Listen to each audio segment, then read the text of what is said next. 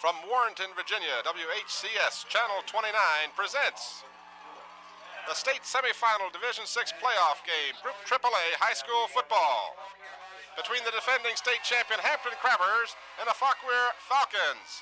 Hi, I'm Tim Cole, along with Bob Hintz. We are here at cold and windy Falcon Field in Warrenton, Virginia, and we're glad you can join us this afternoon, or this evening as the case may be, for the semifinal game between the defending state champion Hampton Crabbers and the Falcons. Bob, we've been here for a while. We've been talking about these two teams. Let's give the fans a little insight about the Falcons. Okay, Tim, first of all, I'd like to tell the fans that this stadium is a smaller stadium. They had to bring in some stands to accommodate the Hampton Crabbers and the local crowd.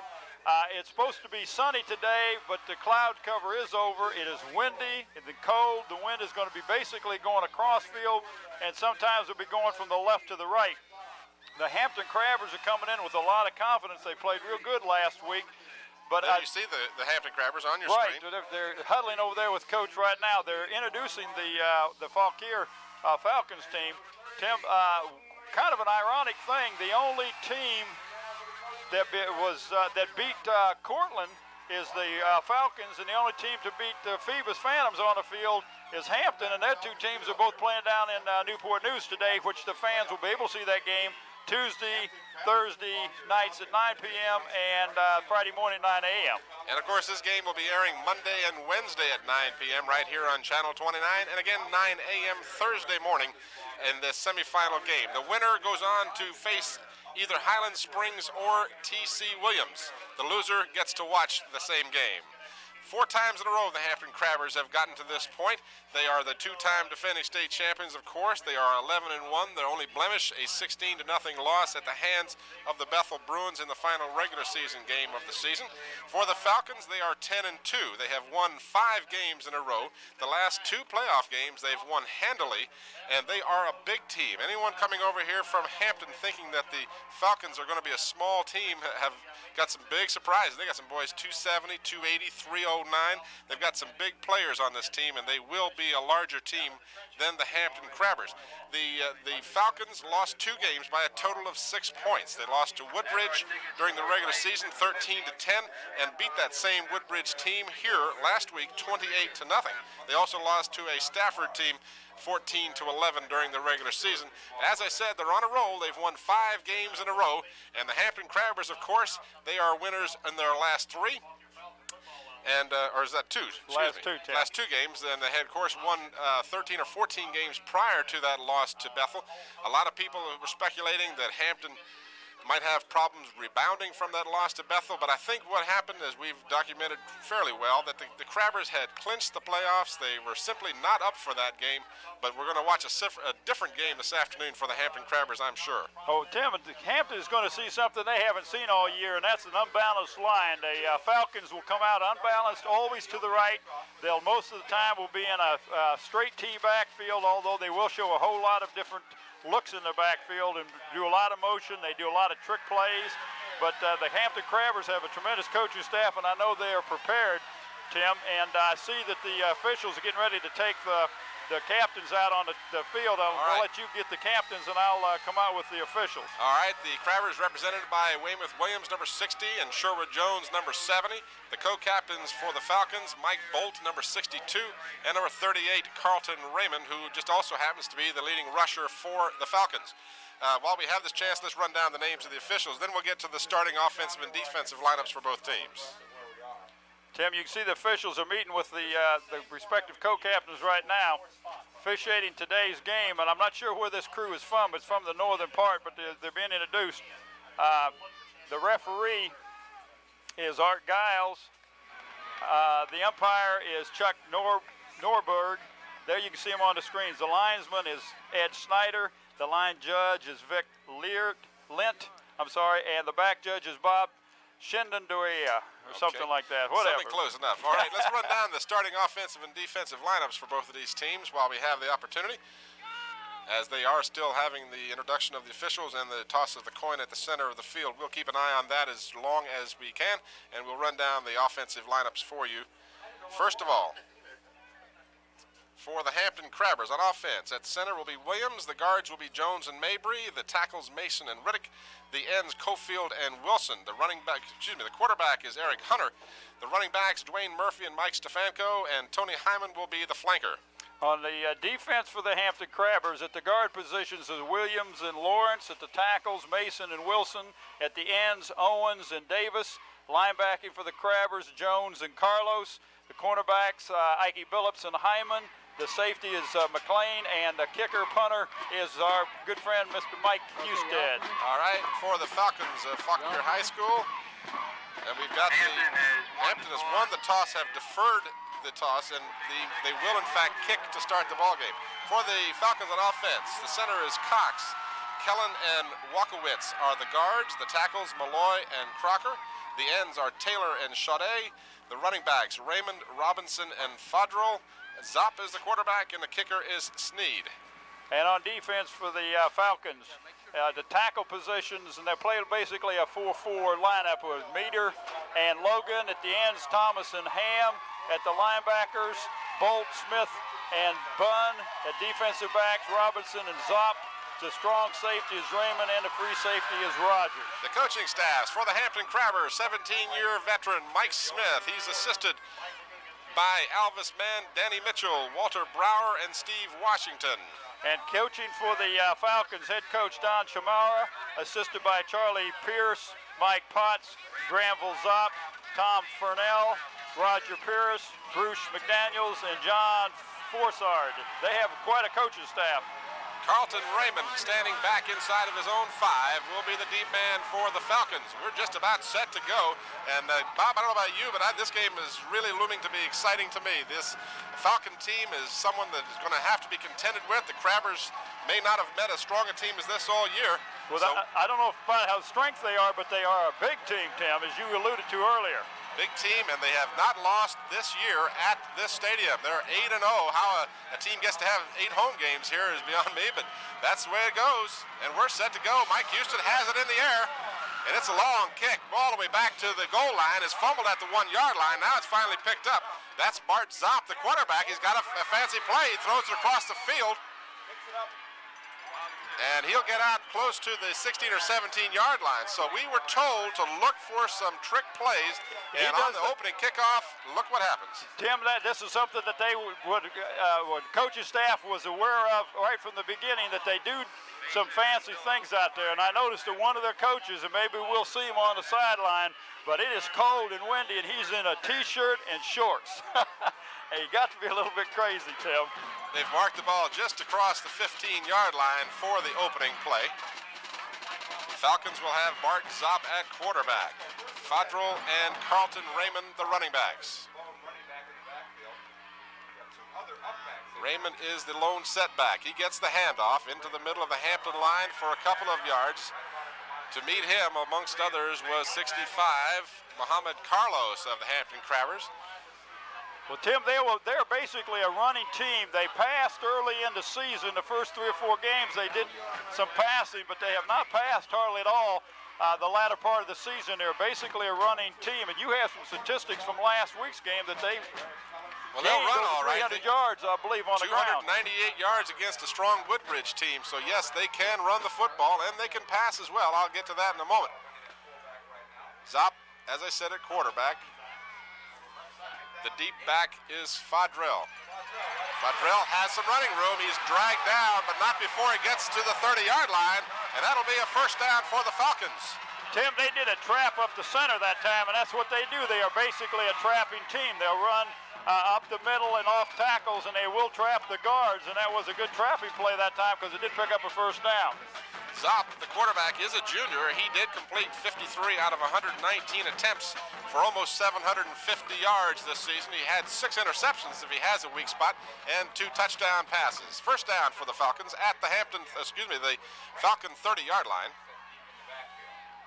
Zopp pitches out to Raymond. Raymond trying to get around Jones. He does. He loses one tackler and finally taken down by Hyman, but not before he gets across the 40-yard line. So consecutive first downs for the Falcons. They will run that pitch, Tim, and that's a pitch to the weak side where they have a strong side. They got an unbalance to the right, and they'll pitch that ball and go to the left. And a Hampton Crabber, I didn't catch the number, made contact in the backfield and did not make the tackle. Sherwood Jones, who will not miss many tackles, did in fact have a hand on him, but he got away from Sherwood and did pick up the first down at the 42-yard line. So the Falcons on the initial possession have the ball at the 42. First down.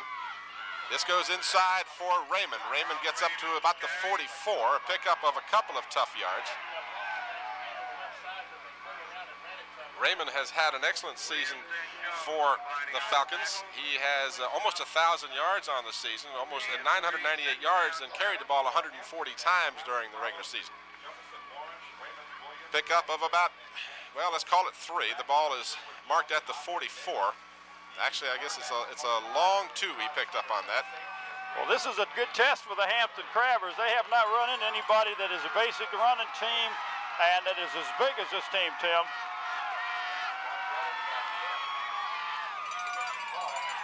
Fadrell with the ball, tackled by 3 or 4 Crabbers. The initial tackle taken by Andre Davis, number 32 for the Crabbers. Also getting up off of that pile is James Wilson, number 88, who had a real good game last game out for the Crabbers. This is a test for them, Tim. This is the first time they've had a 3rd and long. It looks like a 3rd and 5, and they made good yardage on that quick pitch. So I see the coaching staff just sent in a player with the play. It is, in fact, 3rd and 5 for the Falcons. First time that they have faced a 3rd down situation now. 3 backs in the backfield. This is Raymond, and he is going to come up short of the first down. The Hampton defense was there. It looked like a little early motion in the backfield. Looked like one of the setbacks might have left a half a count early, but no flag forthcoming. There was no flag, but there was definite movement in the backfield that time. That was a kind of a counter play or a cross buck that time, Tim, and it was a little slow developing. And you and I know that this Hampton Crabbers team does a good job of pursuing. They're quick defensively, and they'll make you. Will burn you if you take too long in the backfield. Snead at the 35. This team full of tricks, so the Crabbers will take nothing for granted. They've got one deep man, Stefanko. The ball kicked away from him. It takes a good Falcon roll all the way down to the Hampton 16-yard line, so that's where the Crabbers will start their first possession. The Falcons had 2 first downs and then bogged down on a 3rd and 5 on good defensive play by the Hampton Crabbers. We are again in the first quarter, 7:58 remaining, and we have no score from Warrenton, Virginia. Tim Cole with Bob Hintz, and we won't have our roving reporter A.G. Womble on hand today. As many of you will know, he is at Todd Stadium for the game the Phantoms of Phoebus are involved in, and his color man, Coach Kozlowski of the Bethel Bruins. Hampton Crabbers from the 16. This is Stefanko right up the middle, across the 20 to about the 21. Pickup of almost 5. Excuse me, Tim. Hampton will do the basic thing, as you and I have seen them play all year long, that they will not vary too much from what they have been very successful with, and that is handing the ball up the center and off tackles, and they do an excellent job of blocking at the line of scrimmage. Hampton Crabbers a 30-0 victor last week. But I think the Falcons will be a true test for the Crabbers. Hunter wants to pass, has a man downfield, is thrown over the head of the intended receiver, Grady McLean, number 22. McLean comes into the ball game with 15 catches on the season for 281 yards. He is the leading receiver for the Crabbers. Of course, as you mentioned, Bob, the Crabbers not known as a passing team. They will run more often than they'll pass, certainly. Well, Tim, I'll tell you one thing that pass did, and that will definitely loosen that defense up a little bit. When you throw the ball, the man was open. He just overthrew him. 3rd down now for the Crabbers. 3rd down and about 6. Inside handoff goes to Todd Summers. Summers has the first down. He's across the 30 to about the 31-32-yard line. So Todd Summers, who had an excellent ball game for the Crabbers in the latter part of the season, picks up the first down for the Crabbers. Well, that's confidence in your running attack, Tim, that you have a 2nd and 5, and you throw a pass to come back and run a off tackle to the left and pick up the necessary yardage. First down for the Crabbers. Second man through is Stefanko. Stefanko gets nothing. In on the stop for the Falcons, number 62, Mike Bolt. You know, they have some outstanding defensive players. Yes, This Greg Thomas, who plays defense for the Falcons. Thomas is 81, and he has had 8.5 sacks of the quarterback in the last 2 games. That's a good career for a lot of defensive players. Well, and that's the truth. And he's had 8.5 sacks in 2 games alone. So he's a number we'll be keeping an eye on this afternoon for sure. Number 81, the right end on defense for the Falcons. No gain for Stefanko. Stefanko again gets the call, and he'll pick up a yard or 2. Tim, I believe that was Summers. That's not Stefanko, but I'm that's sorry, 42. you're right. You're right, it is. In fact, Summers. And we have had trouble with that all year long because they all are about the same size. Well, they're similar in stature, certainly. And as we've mentioned before, Summers is number 42. He's checking out of the ball game now. In his place comes Mike Stefanko. Stefanko, with over 1,000 yards on the regular season, was 2nd in the Peninsula District overall in rushing and scoring behind David Brown of the Phoebus Phantoms. Hunter wants to pass, has some time now, rolls, looks, pumps, and gets away from one tackler, but doesn't get back to the line of scrimmage. He'll be sacked for a 5-yard loss. The man grabbing him was William Ham, number 64, for the Falcons, 6'1", 250, and he showed that for a big man, he's got good speed. Sure does, Tim, and this puts the pressure on Mike Houston, the punter, but it also should give the Falcons great field position. They've got 3 men back. The breeze has subsided somewhat. Houston gets a good end-over-end kick, fielded and fumbled, and then taken immediately at the 38-yard line. The man fielding the ball was number 30, Dwight Robinson, one of the running backs. He had a little difficulty with the ball, but was able to recover his own fumble. That's one thing the Falcons have not done during the playoffs, and that is turn the ball over. They have had no turnovers in the 2 playoff games, while their opponents have had several. Last week, there were 4 fumbles by Woodbridge, 2 of which were recovered by the Falcons. Tim, we have a flag on the play, and I think preliminary signal is holding against the Hampton Crabbers. If that's the case, then that'll move them back and make them punt that ball again. Well, it's not a bad point to make that they might, in fact, take the ball where it is. They would have to handle the ball again, and there's no question that that the 38-yard line to start the possession is not a bad place for the Falcons to be, but 15 yards is 15 yards too. So the line of scrimmage being the 26 would actually put the Crabbers on the 13. A lengthy discussion with the co-captain on the field for the Falcons. That's Carlton Raymond, who's talking it over with the referee. It's a personal foul against the Crabbers, declined by the Falcons. They want the football. Excuse me, Tim, but I was watching the coaching staff down here on the sideline, and they were wanting them to take that penalty, make the Crabbers kick again. Well, apparently miscommunication, if in fact that's the case, because the co-captain Raymond has in fact elected to refuse the penalty for the Falcons. 4:55 our time remaining in the first quarter. We have no score.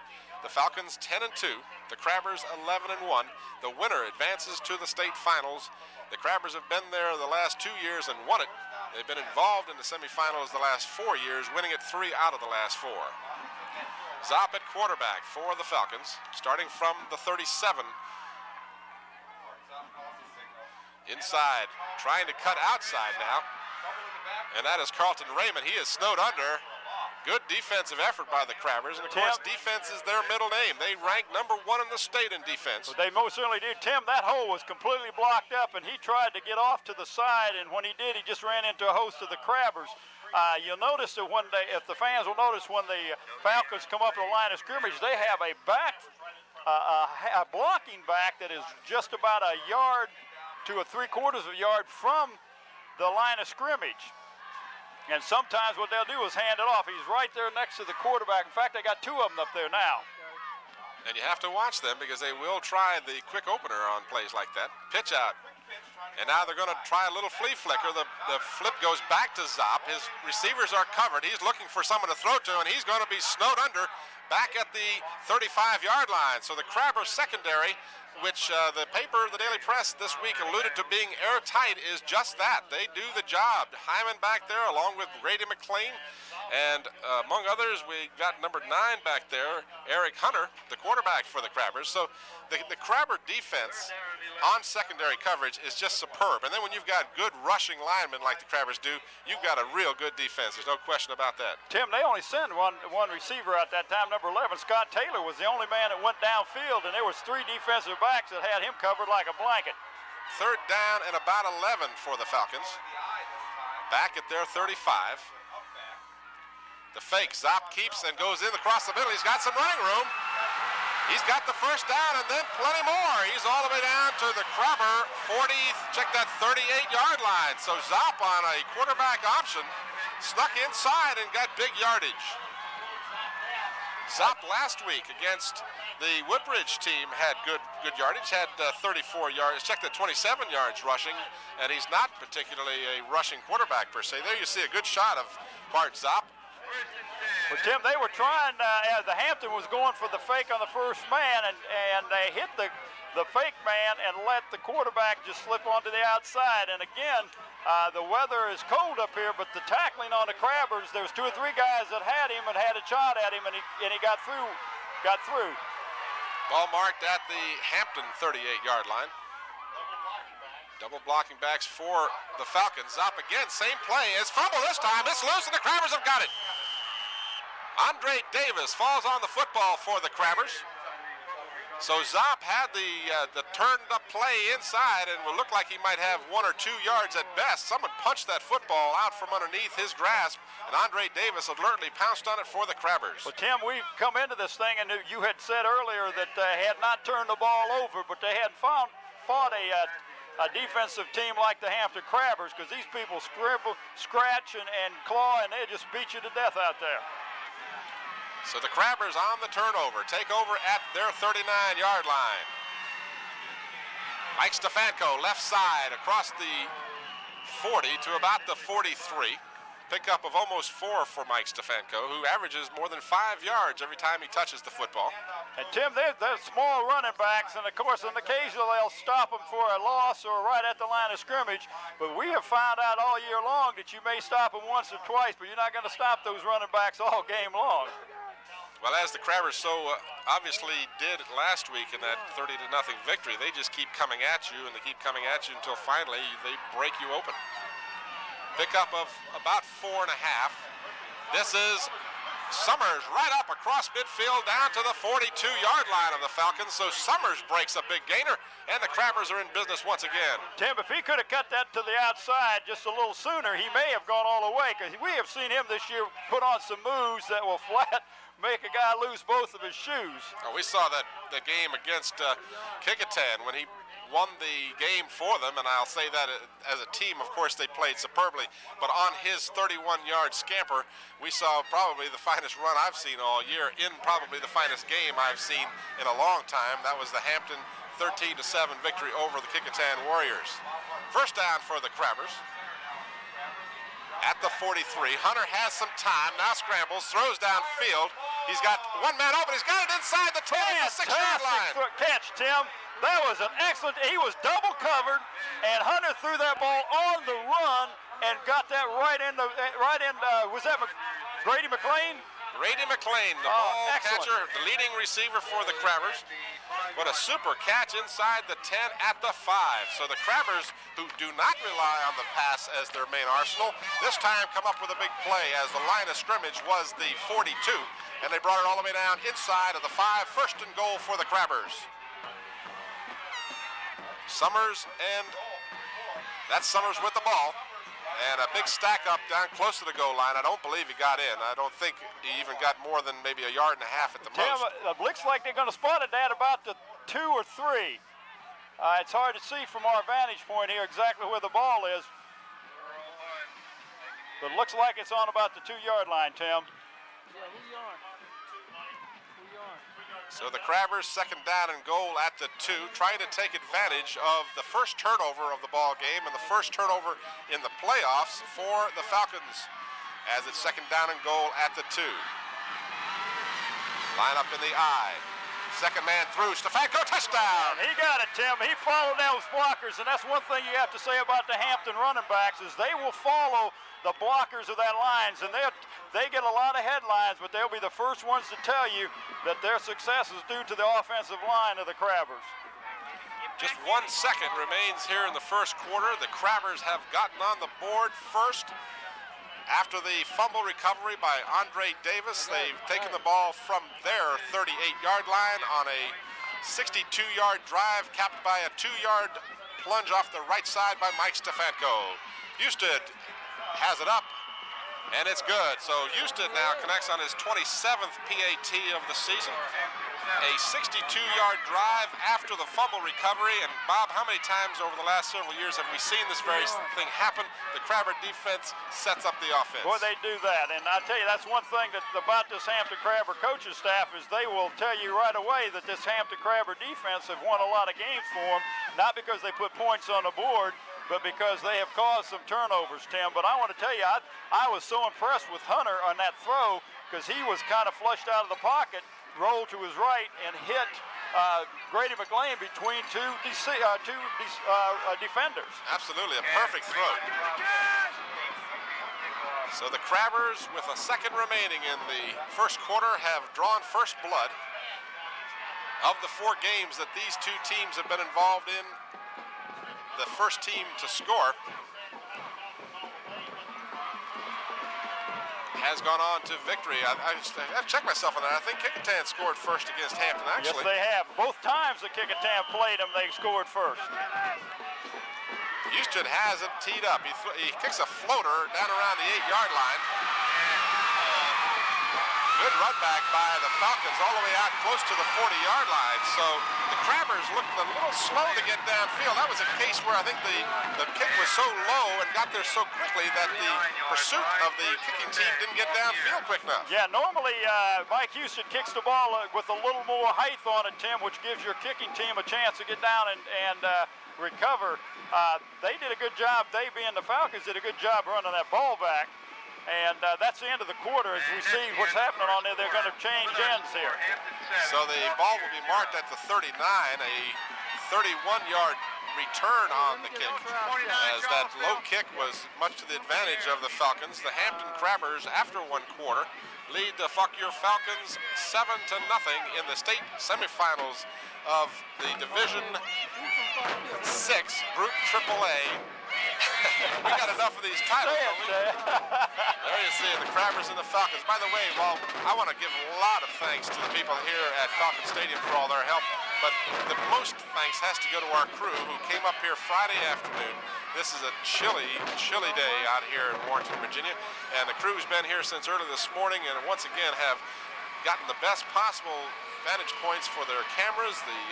The whole program is working super, and Scotty Bowers and his crew, congratulations again to a great job on your part. And don't forget Dr. Sam. Dr. Sam is walking around here. We got more clothes on. No, he's not walking. He's on one of the cameras today. Oh, he is? Yes, he is. All right, from the 39, the Falcons. Up the middle, maybe a yard. Carrying the ball was Corey Fodrell. He crosses the 40. About the 41. Pickup of almost 2 yards for the Falcons. Well, Tim, the success they've had so far has been the wide pitch and the quarterback keepers. Of course, the second time they run that quarterback keeper, they fumble the ball. But they'll stick two blocker backs right up there close, and that's what they do, is which gives them extra people. They got both on the same side of the quarterback this time, on the left side. And this will be a pitch to this side, it looks like. No, he's going to pass the ball, Tim. Has plenty of time, gets the pass at the line of scrimmage, and boy, is that man stuck over there. Andre Davis doing the job he always does for the Crabbers. Dwight Robinson grabbed the pass, and he was hit immediately on a perfect defensive play by Andre Davis. Tim, this is the first time this year that the Crabbers have run into a left-handed quarterback, I believe. But he throws that ball right well, but Hampton Crabber pass defense, as you have stated earlier, does rank in the top of in the state. And boy, they were right on top of him. They picked up maybe a half a yard on that play. Third down and about 8 for the first down. No blocking backs, Tim. Full house backfield. Second man through, and that is Carlton Raymond. Raymond will be well short of the first down as he got out close to the 44-yard line, but that's where it'll be marked for a fourth down and about 5 for the Falcons. So we'll look at, again, the punting team. If the Falcons have any weaknesses at all, and I say that because there really doesn't appear to be any, but their kicking game is probably the only part of their game that's been fairly inconsistent this year. Well, Tim, you get to this point of the season and in the playoffs, you're not going to have too many weaknesses. Snead is the kicker, standing back at his 35, gets a good kick, takes a Hampton roll as it comes back up the field, and it'll be down at the 37-38-yard line. Some confusion about whether or not the ball had been touched by one of the Falcons. Got to be very careful, because once that ball is touched by the defensive team, or in this case the Hampton Crabbers, that ball is live. It's a live ball, but no, it was one of the Falcons that grabbed the ball and threw it back to Mike Stefanko. And Mike says, hey, I don't want that ball. We got good field position. Leave it alone. 37-yard line, the Crabbers will start this possession. 9:40 to go, the clock moving. The Crabbers on top 7-0. At Chili Falcon Field in Warrenton, Virginia, Tim Cole with Bob Hintz. Inside handoff, Mike Stefanko, big yardage across the midfield stripe down to the 45. Check Tim, that, he's at the 50. Excuse me, Tim, he could have picked up more yardage had he not run into one of the defensive players. But I tell you what, the line did an excellent job opening up a hole that time. Nobody touched Stefanko until he already picked up 10 yards. So he picks up, as you said, 10 and then some. He's got the ball at the 49 of the Falcons. Stefanko, as we've alluded to on numerous occasions, not big as football players go as far as his physical stature concerned, but he makes up for all of that with his heart. Inside handoff, Dwayne Murphy gets the first carry of the afternoon for him. Dwayne Murphy, of course, you may recall, had 3 3-yard touchdowns last week in that 30-0 victory by the Crabbers. And the Crabbers don't go to him often, but they've had success when Murphy does handle the football. Well, he's had success where they've gone with Murphy, Summers, or Stefanko this year. Tim, all 3 of those are excellent runners, and each one of them will tell you that the other one is good. I mean, they don't blow their own horn. They get out there and talk about the other ball players, and that's one thing I like about the Hampton Crabbers. They are not a me team. They are a team consisted of team players. There's nobody out there that is worried about his own game or his own statistics or anything like that. I see we have a timeout. Coach Smith is coming out to talk to his players. There's a good shot, sideline camera, Tim. There you see a good shot. The overcast skies are the only negative thing in our possible coverage this afternoon, maybe causing your picture to be a little less bright than we'd like. I'm not sure what it might take to have them turn on the stadium lights here, or maybe you could give a good word to the people at halftime. It would we'll see if we can't get it on, Tim. Well, you know, maybe Scotty can somehow throw his weight around. No pun intended. Scotty and I are two of the two of us together make a real good team. I tell you what, both of us you guys go to Omar, the tent maker, to get your shirts. I know that. Scotty and I are from the Hearty Eaters School. Looking around the stands here, I was curious when I heard about the school and how small the stadium was here. I was kind of surprised because we're in Division 6, which is large enrollment, but the stadium here doesn't conform to a school that has a fairly large enrollment. This only seats about 2,200 people on a regular basis. Hunter wants to pass, has time, got a man open at the 20, all the way down to the 15-yard line. And that's Corey Cofield for the Hampton Crabbers, number 87. Well, Tim, that coaching staff has found a weakness there somewhere in that defensive backfield, because that man was wide open. He had nobody but one guy between him and the goal line, and of course he got caught from behind, but what an excellent pass that Eric Hunter threw. Eric Hunter to Corey Cofield. The ball is at the 17-yard line of the Falcons. Cofield on the season, 9 catches, 151 yards. He's caught some big ones, and that one would certainly be right up there with one of his best. Crabbers again threatening, leading 7-0. This is Mike Stefanko. Stefanko across the 15 to about the 14. I got real sad news for you, Bob. there's little white flakes floating around in the sky. I saw those flakes, Tim, but I was ignoring them. Yep, but it does. It's that cold, folks. There's a little bit of white snow coming down. Of course, that's kind of redundant. Snow well, is you got to be white. careful. The yellow snow is what you have to watch out for. They've marked it at the 14 of the Falcons. 7:25 is our time remaining in the first half. The Crabbers on top by 7 on the strength of Mike Stefanko's 2-yard touchdown. Hunter again wants to pass, gets pressure now, steps up, and then he loses his footing.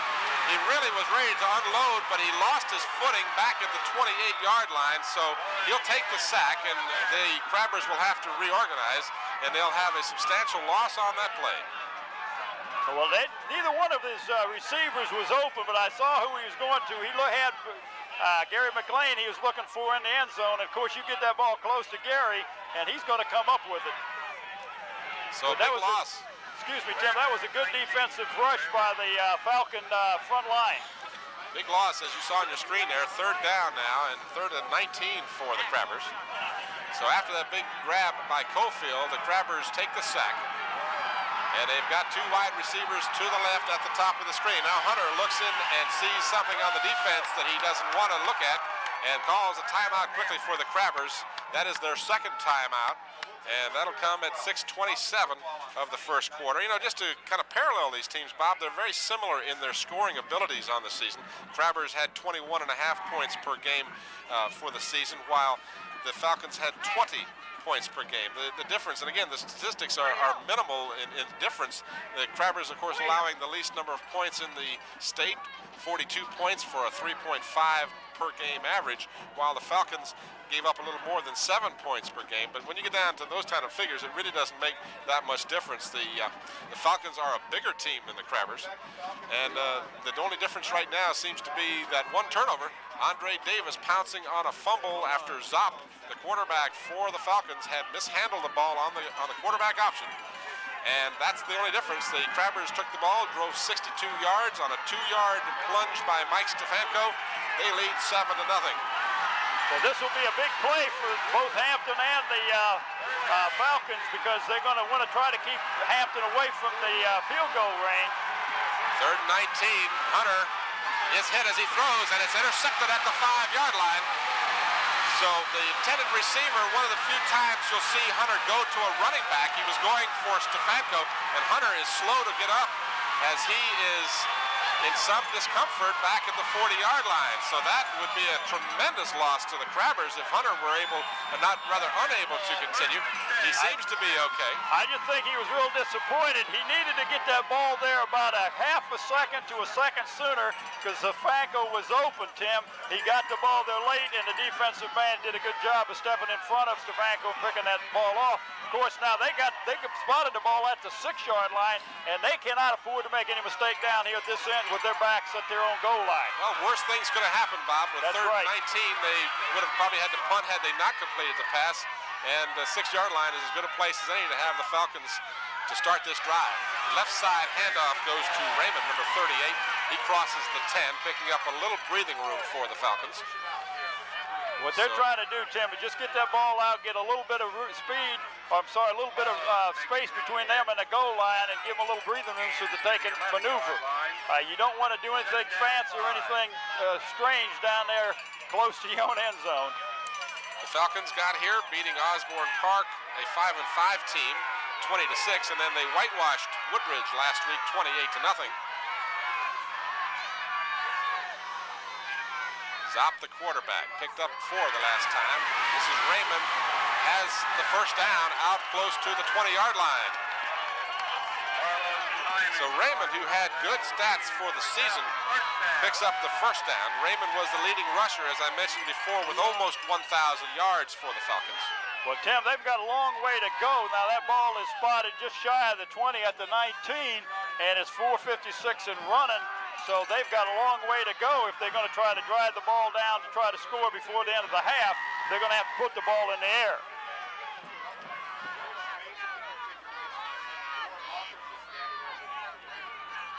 Zopp tucks it inside. I'm telling you, the defense for Hampton is responding to that particular alignment extremely well, Bob. They've got 2 blocking backs in front of the running back. Zopp gets the ball, spins ever so slightly to his left, and then tries to follow those blocking backs in there. Guess what? The Crabbers were waiting for it in the form of number 65, Jamie Patterson. Check that. Yeah, Mohamed Carlos, number 65, was right there and had Zopp before he got any substantial yardage to speak of. Oh, that you have to take your hat off to that coaching staff. They've done a good job of preparing these young men for this game. They do it every single game. The Hampton Crabbers successful because of that coaching staff, I'm sure. Zopp fakes, has time, has plenty of time. Now the left-hander throws it and completes it out close to a first down. The ball be marked at the 30, which would in fact be a first down for the Falcons. So Zopp knew how much yardage he needed, threw the ball right on the money, and it's a first down for the Fauquier Falcons. So the Falcons have been able to move the football, have not, however, been able to score, as their deepest penetration was to the Hampton 38-yard line, only to cough the ball up and have the Crabbers turn that turnover into 6 points. Well, Tim, the Hampton Crabbers are playing good defense out there, but the Falcon quarterback did a good job. Zopp did a good job that time of picking up the open receiver. Raymond struggling to the 35, as he is simply not to be denied. He picks up 5 strong yards. And again, Raymond, a big boy, coming into this What's the size of him, Tim? He's 5'11", 185 pounds. He looks bigger than that. He does. He looks closer to 200. And he's got a big line in front of him to block. So he's a real strong-looking running back. He has those big legs that your strong running backs have to have. Well, they can't do that. They can't run the ball up the field like that and get. They don't have time to do that, Tim. Because we're under 2 minutes now. I'm sorry, under 3 minutes now to go in this first half. So they're going to have to pick up some big yardage some other way than 5 yards each time up the middle with Raymond. Now they got the 2 blocking backs right up there next to the quarterback again. Probably be a pass. Nope. Handoff goes to Raymond. Raymond drags a tackler for a couple of yards. Bring up a third down now. It's going to be third down and about 3 for the Falcons. So they'll be looking at a situation where you can possibly utilize those blocking backs, or you can go for the pass. Third down and 2. As you mentioned, though, the clock becoming a major factor here. We're down inside of 2 minutes and 20 seconds to go in the first half. The Falcons do have their timeouts remaining, and they have not used any that I recall. You're reading my mind, Tim. They've got 3 timeouts left, so I don't understand why the coaching staff doesn't use one of them and conserve some of that time on the clock. They really haven't gotten into any kind of panic situation there. Not necessarily throwing the ball either. Third down and 2. Raymond gets the first down. And that will, in fact, stop the clock momentarily while they will advance the chains. First down, Fauquier. You know, we were able to get a lot of information from some of the folks here at the stadium. And one of the things we heard about was the fact that the Falcons during the season actually went one game in which they called no plays from the huddle during an entire quarter. So they can operate with the 2-minute drill, so to speak, but they have elected not to do so. That was a game plan, Tim. They worked on that all week long. So I don't look for them to do something here, but he has got to put the ball up in the air. He's got time, as he has had time. Now he gets some pressure, steps up, and he crosses the line of scrimmage, so he'll have to eat the football. He's driven out of bounds on the far side of the field. And Zopp is driven out of bounds on the far side of the field. 1:21 the time remaining, as on that out of bounds play, the stopping of the clock. So they will not have to use one of their timeouts. The ball is marked squarely at the 45-yard line. Now we see Zopp going to the referee for an equipment situation, something wrong with his helmet at this point. So again, to recap, that the Crabbers got here by beating Kecoughtan, a strong Kecoughtan team, in the opening game of the playoffs, and then defeated Kempsville handily last week, 30-0. The Falcons got here by beating Osborne Park 20-6, and then whitewashing Woodbridge last week on a superb effort. They held the Woodbridge team to minus 26 yards rushing last week. Second down and about 7 at the 45. Zopp straight back, has time. Looks, pumps, and it's tipped away, which may have had as much to do with the incompletion of the pass. Tom Rogers, the man who made the interception earlier for the Falcons, was the intended receiver, and Todd Summers, a two-way player for the Crabbers, of course, had a hand on that ball. Looked like he might have just gotten enough to tip it away from Rogers. I believe he did, Tim. If he didn't tip it, at least he caused the receiver to adjust the flight of the ball just by getting your hand in the way. Sometimes it makes you take your eye off the ball, and it's hard to concentrate when that happens. I look for the Crabbers to put a little more pressure on the quarterback this time. They have not really to this point. A mix-up in the backfield. Zopp runs into his running back, and then he is smothered by Weymouth Williams as Williams checked that. It was not Williams. It was number 80 for the Crabbers. That's Ruckman Carlos. I thought it was 60, but in fact it was 80 Carlos who was right there to put the blast on Zopp. They had definitely had a mix-up in the backfield as Fadrell bumped into Zopp on the spin around, and now we're looking at 4th down and 5, and Snead is on to apparently, and I use that because I'm kind of intimidated by these trick plays that we've heard about, but he's standing at his 35 with an apparent punt. 40 seconds, the clock moving. Snead is in fact going to kick it. He gets a good kick away. Fielded by Stefanko inside the 20. Stefanko gets some running room out to the 25. So the Crabbers with the football. I'm looking around. I don't see any flags down. No flags at all, Tim. And there's 26 seconds to go in the half. And I don't look for the Crabbers to do anything fancy, just to run this clock out and go in at halftime with a 7-0 lead.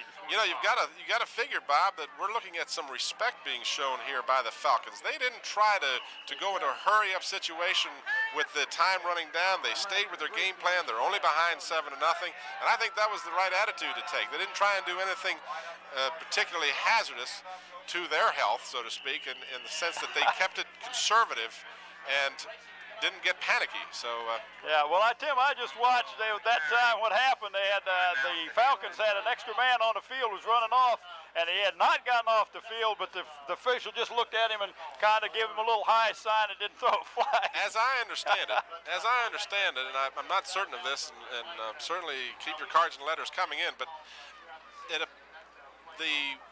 line judge on that near side of the field, as long as the player gets past him before the ball is snapped, then he is considered off the field. Evidently, that's what happened, Tim, because he was by the line judge. He most certainly was. But it was close. There was certainly a situation where he almost had too many men on the field. Here's kind of something that I've got to be surprised by. The Crabbers pick up 3 yards and call a timeout. Their last timeout was 7 seconds.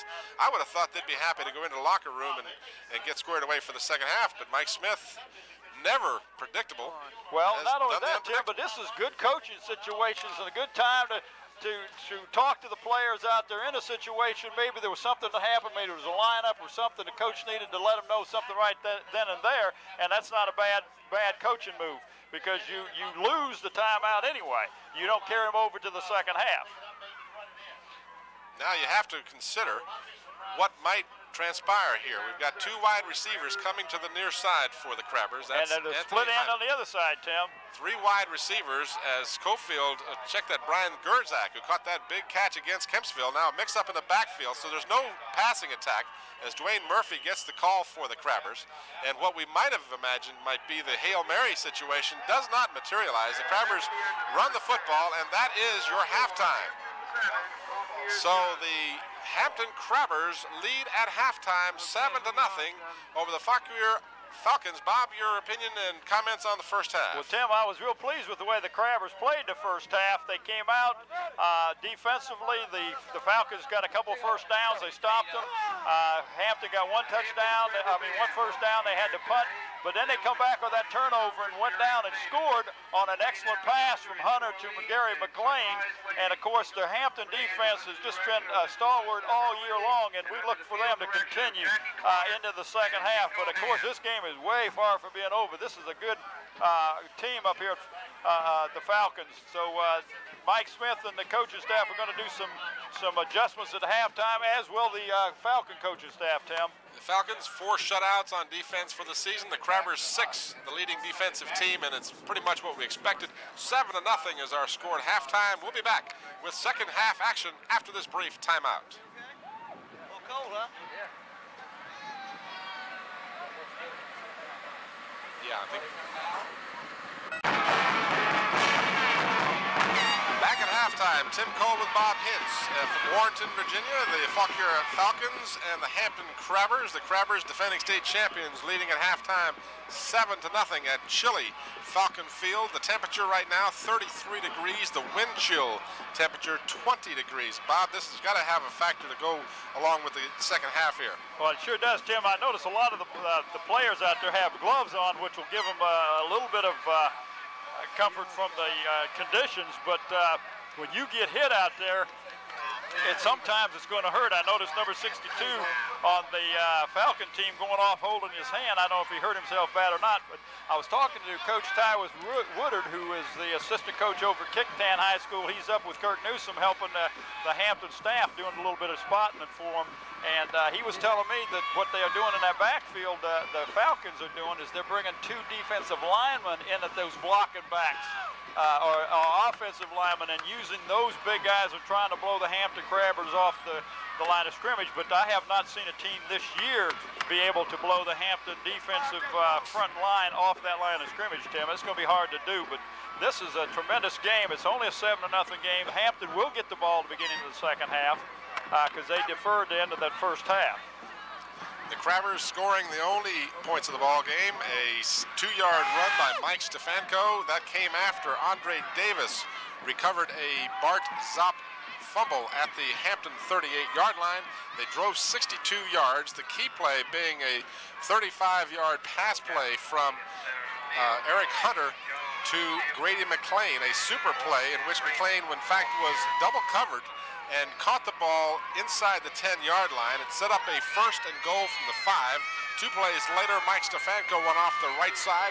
The extra point try by Mike Houston was good, and the Hampton Crabbers trying to repeat as the reigning state champions of Group AAA Division 6.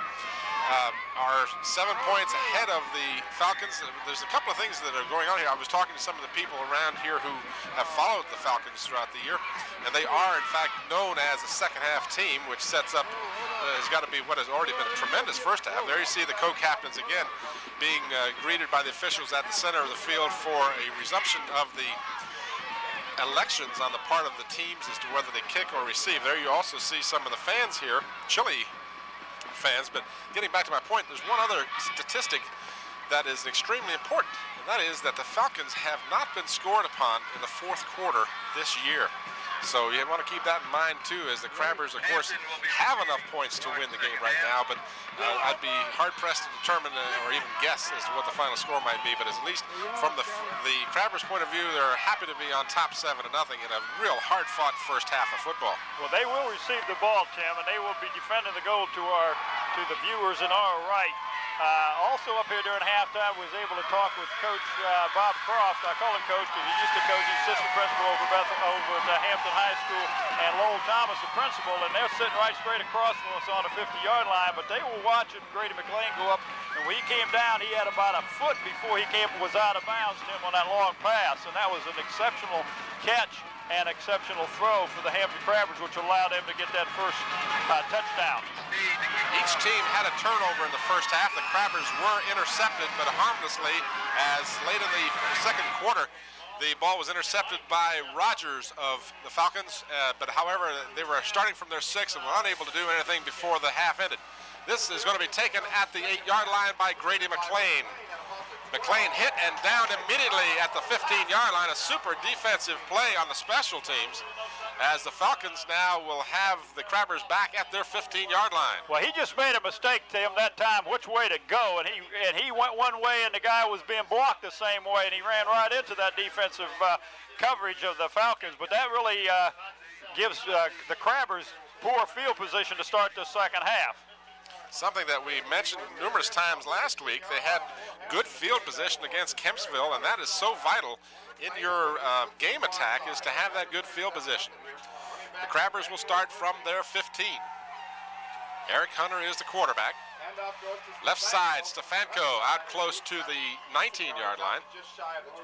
In on the stop for the Falcons was number 30, and that would be Dwight Robinson, one of the two-way players for the Falcons. They have about the same number of two-way players as the Crabbers.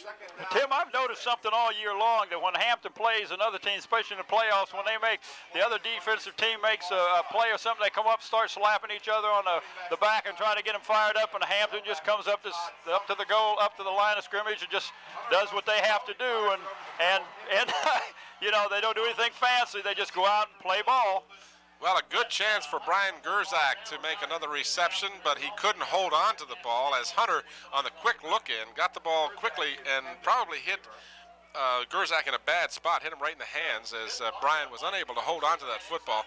And it brings up a third down now, third down and about, 6.5 for the first down for the Crabbers. The wind continues to blow across the field, so again, not being a quarterback and never having played quarterback, I don't know what major factor that involves your passing attack, but I would say that it's probably, as long as it's consistent, I'm sure that helps somewhat if it is. Stefanko, and he will not get the first down. He barely gets back to the 20-yard line, maybe a yard at the most, and it'll be fourth down, and the Crabbers will have to punt. We got an injured player on the field for the Falcons,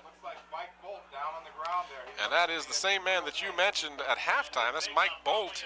Well, he's grabbing. There's something wrong with his leg this time, but he was holding his hand when he went off to the field the last time, Tim.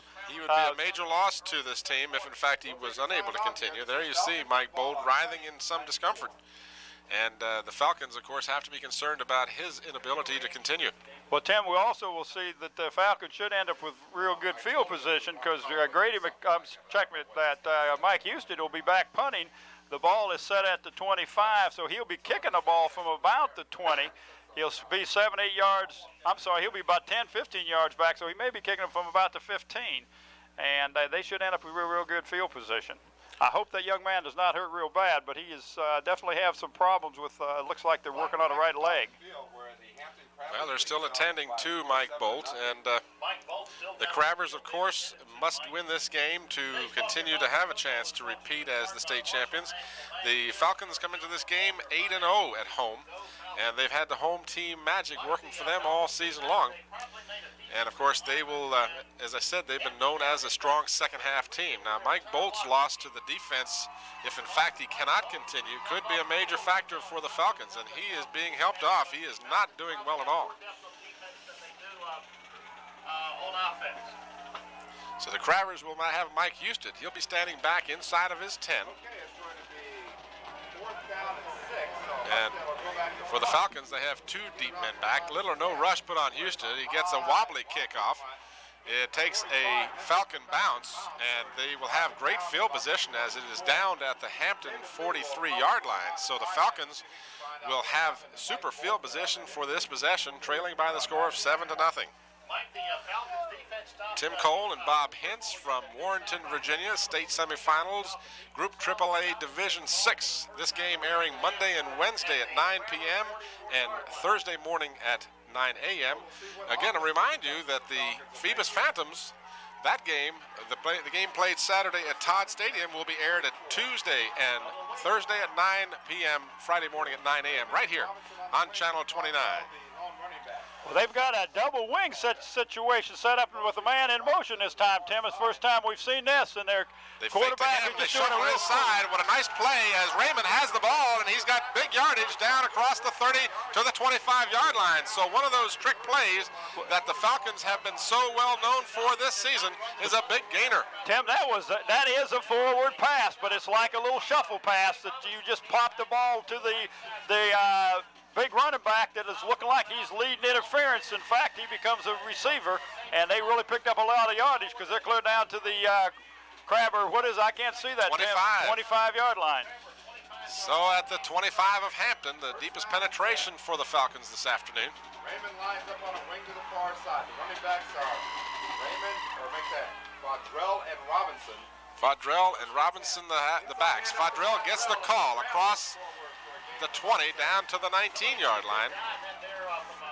So that running attack for the Falcons that is so well known in this area of Virginia continues to pay dividends for them as they've got the ball now across the 20 down at the Hampton 18. Pickup of about 7. We have second down and 3. Excuse me, Tim. We have seen all year long that Hampton will let a team get down there close like this, but then they really get tough when they get close to their 20-yard line, get close to that goal line. They bend a little bit, but they haven't broke much at all this year. 6 shutouts for the defending state champions, only 42 points, 16 of those coming in the Bethel game. Zopp, right side. Fauquier gets the call. He gets a couple of tough yards.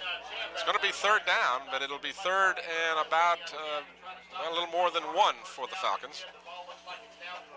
They need to get to the 15. They need to literally cross the 15 for the first down. Now, well, that's close to about a yard and a half, Tim. I don't know what their kicking game is like, nor do I know whether they'd want to try a field goal if they fail to get the first down.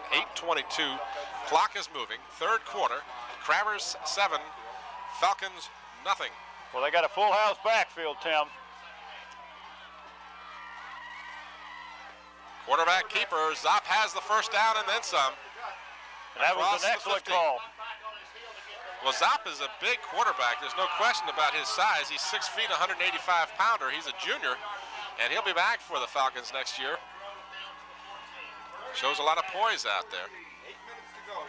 So the Falcons have a first down at the Hampton 14-yard line. The Hampton defense has been tough all year, and they'll have to be tough once again. Anchored in the middle of that line by Weymouth Williams. From the 14, 7:45, clock moving. Zopp keeps.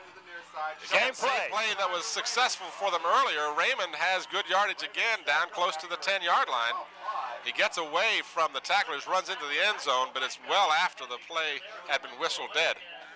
But again, a good gainer on that little shuffle play. That was exactly the same play that had the big gainer earlier. Well, sure was, Tim, but they're going to have to find out, the Hampton Crabbers going to have to find out that big number 38, he carries that ball. He's tough to bring down. You're going to have to tackle him low, stop those wheels from moving.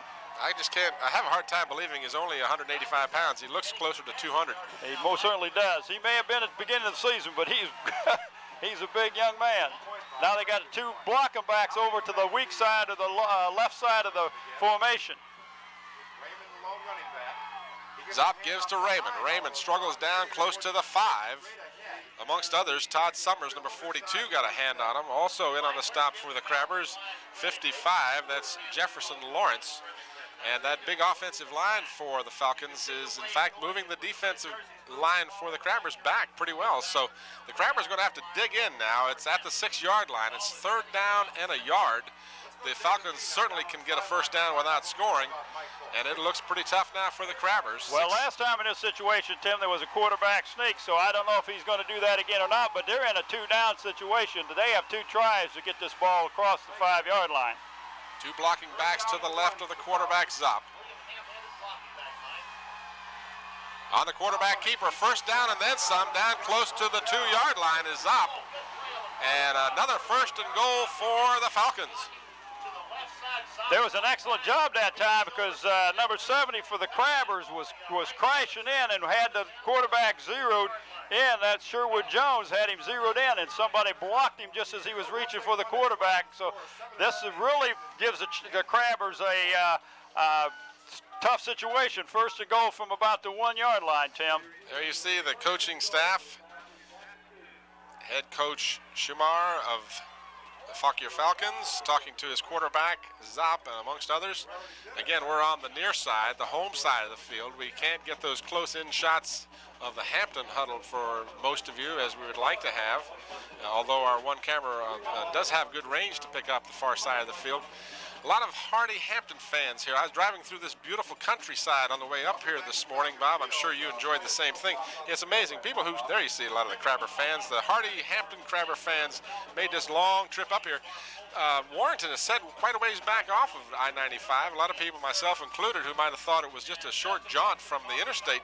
I was surprised to find out it's about 35 miles from the interstate. But you go through some of the prettiest country you've ever seen. Yeah, it is. Anybody really who thinks that the city has gobbled up all the country hasn't been up in this neck of the woods in a while. No, it is. It's really pretty up here, Tim. Beautiful farms and just a gorgeous part of the country to visit. Wouldn't want to live here. It's cold up here. Wouldn't want to live up here. Come up here and do some skiing, maybe, but that's about it. First and goal at the 2. The Falcons with obviously their best threat of the ball game. Zopp is the quarterback. Gives to the running back. He's in for the touchdown. That is Corey Fadrell. Fadrell simply blew out the right side of his line, and the left side defensive line couldn't stop him. He goes in, and it's now 7-6. Well, number 79 is going in, Tim. He's a hunk, ain't he? He is a horse. That's Bill Steele. He goes 6 foot tall, 309. Oh, now, see, we got one of these they line up over here and call, set up. I assume they're going to kick an extra point. You can't ever tell about this team. An extremely important extra point, I might add. This one will tie it. Sheen will kick out of the hold of Abergast, and it is going to be no good. So the ball goes in to a huddle of players. There's no flags down, and the Crabbers hold a precarious 1-point lead with 6 minutes to go here in the third quarter. Well, Tim, they were definitely going for 2. They had their wingman in motion, and the holder was just going to pop the ball to him like a little shuffle pass, and he was going to come around the right side, but the Hampton Crabbers got in it because of the handle on the snap. So the Falcons going for the lead come up with nothing, and now they trail by 1 point. And the game has been just that close. Both of these teams have played superbly on defense. The offense has been there for the Crabbers when they had to get that first score. And the Falcons have shown a lot of offense here in the second quarter. So we're going to be, again, you got to look for some strange things here when the Falcons kick the ball. Now that sun is directly into their faces here in the third quarter. And it's kicked to one of the up men. This is taken by Stefanko at the 20. Stefanko looking to set up the return, and he's not going to get much. He is snowed under at the 23. So the special teams for the Falcons showing superb efforts as they stop the Crabbers cold on the kickoff. Well, they most certainly do, Tim. They kicked the ball off from the right hash mark, and that time they kicked it across field to Stefanko, and he still, the run back was on around the left side, so by the time he got over here, the pursuit was already down there on him. But at least tonight at the 16, they've got a little bit better field position they had to start the second half. An 8-yard better situation. They're at their 23, the Crabbers are, and leading by the score of 7-6. This is Stefanko. Get a little running room on the right side, out close to the 28-yard line. Pickup of about 4. Crabbers trying to get some offense going here. They were pushed down the field. Let's take nothing away from the Falcons. They did a good job on that touchdown drive, and they literally pushed the Crabbers back down the field. So whether they can recover and show some of their own offense will be the big question right now for the Hampton Crabbers. And the big play in that drive, Tim, was that little shuffle pass that they threw. This time the handoff goes to Summers coming in. And Summers coming to the near side shows good strength for the little guy. Summers and Stefanko, as we've mentioned on numerous occasions, built very similarly. Summers comes into the ball game listed as 5'6", 157, which is right about the same number as Stefanko. They list Stefanko at about 12 pounds lighter, but you can't tell that much difference in their frames. They're very small, but boy, they're powerful, as Summers carried a tackler for the first down out to the, well, close to the 35. Well, Tim, we'll find out if Mike Bolt being out of there in that linebacking crew is going to affect this defense or not. Bolt is not in there. Murphy gets the call this time. He goes off the right side for a couple of yards. So the Crabbers have gone with the bread and butter all year long. That's their running attack. Summers, Stefanko, and Murphy. And they've passed when they've had to, and certainly in this ball game we've seen more than a fair success on the part of Eric Hunter as he's connected on a couple of long passes. You know, in that last possession, the first, when they threw that ball to Gerzak, that would have been close to a first down, and instead they really had to give the ball up on a kicking situation because of that particular play. That's right, because he was wide open, Tim, and he did have the first down yardage had he received the ball. This is Summers. He breaks it open across the 40, and it'll be a first down for the Crabbers out at the 46-yard line.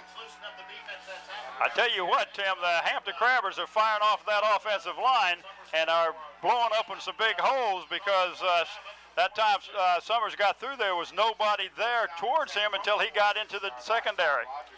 Mike Smith bringing the plays in with the running back. Stefanko replaces Summers, bringing the play in. They've marked the ball across the 46, 1st and 10 for the Crabbers. The sun shining brightly now at Falcon Field, and this is Stefanko. He gets the call out to the 48, pickup of maybe 2 or 3.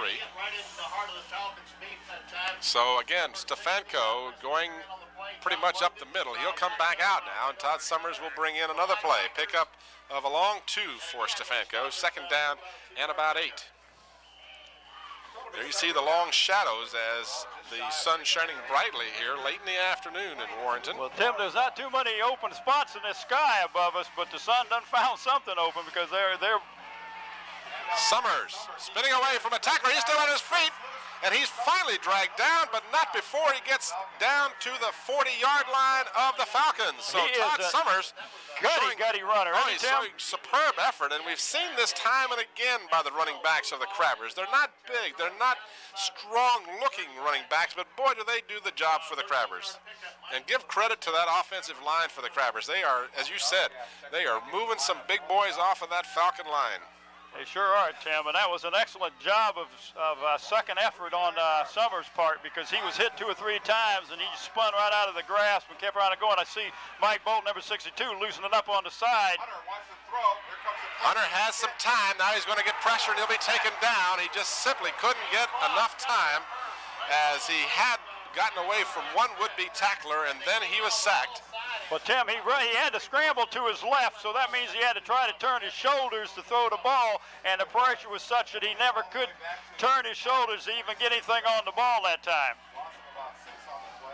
The Falcons losing 2 games this season by a total of 6 points, and they avenged one of those losses. They lost early in the season 13-10 to Woodbridge, and then came back and demolished that same Woodbridge team 28-0 last week. Hunter on the draw play. Summers looks for some running room. He gets outside. He's down across the 30. He's racing for the corner. He's driven out of bounds, but actually not quite out of bounds, but inside the 15-yard line. Well, Tim, I don't know if you saw that or not, but the tackler coming in really had a bead on Summers, and Summers put his shoulder down and hit. I don't know who tackled who, but that was an excellent call, that draw play, because obviously the Falcons were looking for an offensive pass that time, a pass play, and that draw was an excellent call. All the way down to the 14-yard line. The clock continues to move. 1 minute 24 and moving remain here in the 3rd quarter. This is Summers, gets the call again, slashes off the right side, is finally taken down as he gets close to the 11-yard line. And again, Summers is just breaking tackles. These big boys from the Falcons are just having a tough time bringing down little Todd Summers. Well, his center of gravity is obviously low because he's small, but Tim, he keeps his feet moving and he twists, and it's hard to get a clean shot at him. And you can't arm tackle these kids, even though they're small, and these big guys might think they can just reach out there with an arm and tackle them. You're not going to do that with any of these backs for the Hampton Crabbers. Pickup of about 2.5, 3 yards. Hunter on the quarterback option, carrying that ball like a loaf of bread, is finally hit and taken down after little or no gain. A play we haven't seen the Crabbers run a lot this season, and that is the option where the quarterback runs parallel to the line of scrimmage with the option to pitch out. Always kind of gets my heart up in the middle of my throat, because I kind of worry about when you carry that ball like that, there's a lot of options that can happen, and most of them aren't good for the Crabbers. Mike Bolton, number 62, the fine linebacker for the Falcons, just returned to the game, Tim, and not too soon because they really need him. He is an integral part of that defense for the Falcons, but now the Hampton Crabbers have got a 3rd, and I think they're going to just let the clock run out and go into the 4th quarter, Tim. All right, so the 3rd quarter has come to a conclusion. We've had 1 score here in the 3rd quarter, and that was a 2-yard run by Fauquier of the Falcons to make the score 7-6 as the Falcons appeared to be going for a 2-point conversion, which would have given them the lead, and instead it was foiled, and the Crabbers keep a 1-point lead. The touchdown for the Crabbers scored on a 62-yard drive. Mike Stefanko from 2 yards out. The extra point, which is the difference in this ball game, was kicked by Mike Houston, and you have to wonder if the Crabbers are unable to get a first down here. Would we look to see Mike Houston make it a 4-point ball game, or would you in fact go for the first down? What would you do if you get to that point, Bob? Well, let me see what. I know it's a tough call. I'm maybe putting things ahead of themselves, but it is 3rd and long, and the Falcon defense is tough, so as an option, it's something we might consider. Well, and if you're thinking field goal, you're thinking I got to move that ball a little more to the center and off of this hash mark over here on the right side anyway, Tim. But I know they got a lot of confidence in Mike Houston. They have used him all year long. But at this point, I don't know what kind of a kicker they have, whether they're a field goal threat or not. So the Hampton Crabbers could very well say, we're going to go ahead and get our first down. They got a double wide out to the far side of the field, Tim. They're spreading that defense out. Inside handoff, Stefanko. Stefanko has stood up as he crosses the 10 to about the 9. So they might be positioning it for Houston's attempted field goal. We are seeing the kicking team coming on the field for the Crabbers. And Tim, they moved the ball over to the left a little bit, so that gives Mike Houston a little bit of angle to kick the ball this time.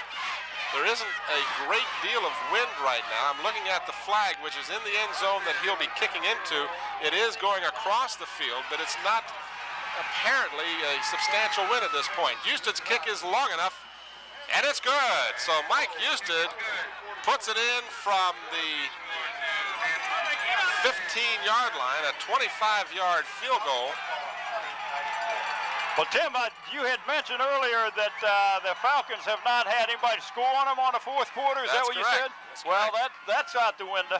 That's out the window, and you have to wonder. I don't know that it's a major factor, but you might wonder what mentally that might do to the Falcons. They have obviously been proud of that fact, and whether or not it'll have an effect, we'll see. But you get to this point, it's not going to make that much difference. The Falcons are a good football team. They're a disciplined football team, and we're in for what apparently is going to be one heck of a 4th quarter here. We most certainly are, Tim, and we'll notice that time that the Hampton Crabbers drove that ball from about their 23 all the way down to get that 3 points on the field goal. And of course the big play on that was the draw play where Summers took the ball, went off to the left side and picked up tremendous yardage. Mike Houston has connected on his 6th field goal of the season, has 27 extra points on the season, and has been fairly successful with the field goals. This one gives the Crabbers a 4-point advantage, and of course that could loom to be a major factor down the stretch here. We've got 11:24 remaining in the ball game. The winner advances to the finals. That short kick along the sidelines, again the Crabbers, it goes out of bounds, and that will be kicked over. Or do they have in fact the option to take it there? Well, I'm not sure if they'll take it there, make them kick off again, or what they'll try to do, Tim, but that was a set play. That may be a penalty, make them kick the ball again. They may take the ball where it is. Used to be if it went out of bounds, they got the ball on a 40. So yeah. I'm not sure what happens now. That is a fact. I remember that from my old high school days, that they always seemed unfair. If it went out of bounds, they got it at the 40, but we'll wait and see. The options being explained to the Falcons.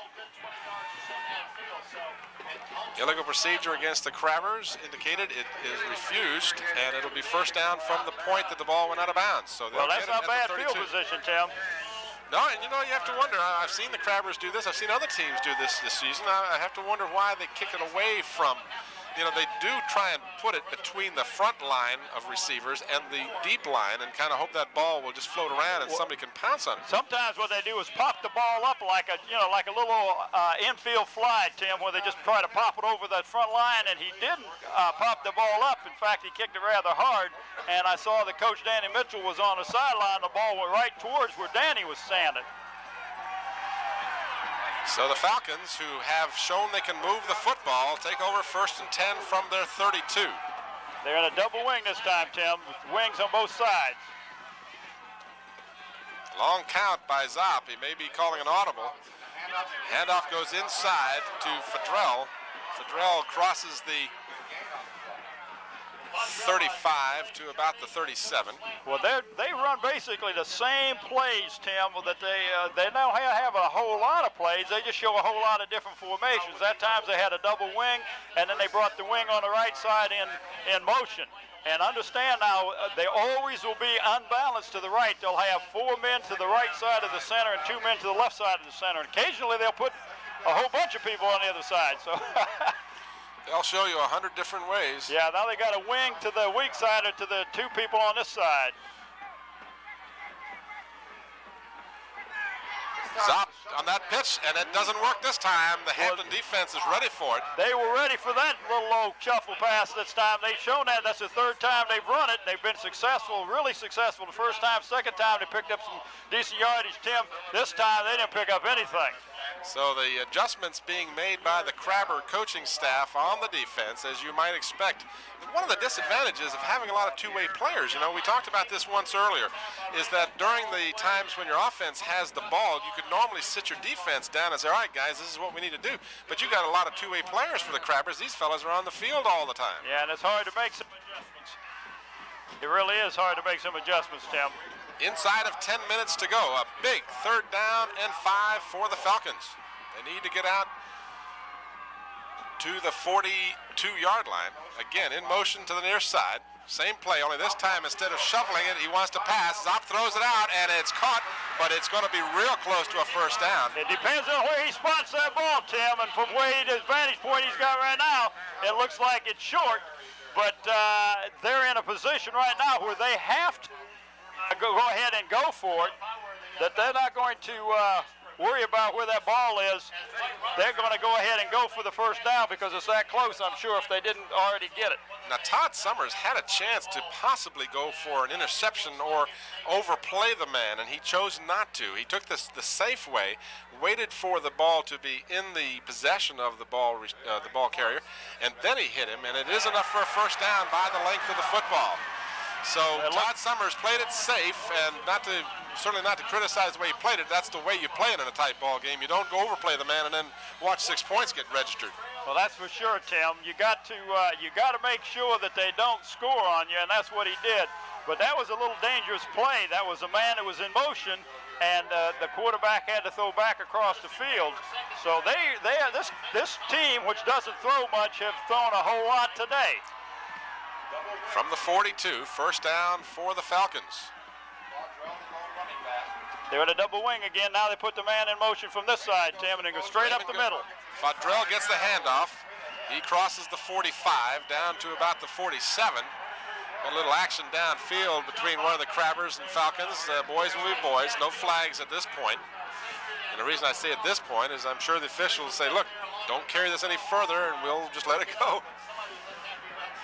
Somebody, a little contact downfield. Well, there was contact after the whistle blown, and the Falcon guy kept right on pushing the Hampton guy, so the Hampton guy threw him down. So there's no love lost, but now they're going to take their 1st time out of the game, Tim. They being the Falcons. That's their 2nd time out, I'm sorry. And it's the 2nd time out of the 2nd half, so that could be a factor down the road as the Falcons will take a timeout. And we have 8:33 remaining here in the 4th quarter. Crabbers leading by the score of 10-6. There's a good picture right there. The coaching staff of the Falcons talking to number 17, Zop, the quarterback. And one thing for sure, Tim, that they have to score a touchdown. Field goal will do them absolutely no good at this point. Just gets them within 1 point. They have to get the lead, so they have to go down and try to score a touchdown. Of course, they've got a long way they have to drive. They've got looks like about 54 yards they have to drive to get the ball down there, and try not to make a mistake and do it before the time runs out.